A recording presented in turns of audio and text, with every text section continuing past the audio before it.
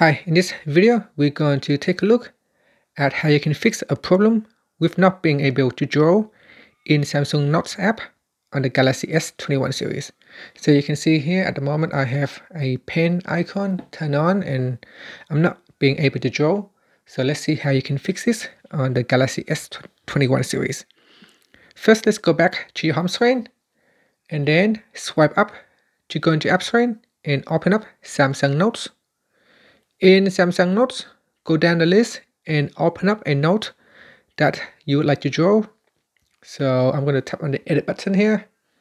Now once you're in edit mode, make sure that you have tapped on the draw mode. So we are in drawing mode, but I'm still unable to draw.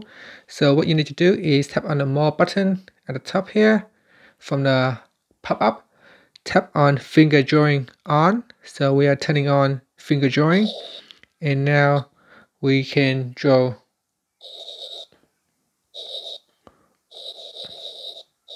And that's it. That's how you can fix a problem with not being able to draw in Samsung Notes on the Galaxy S21 series.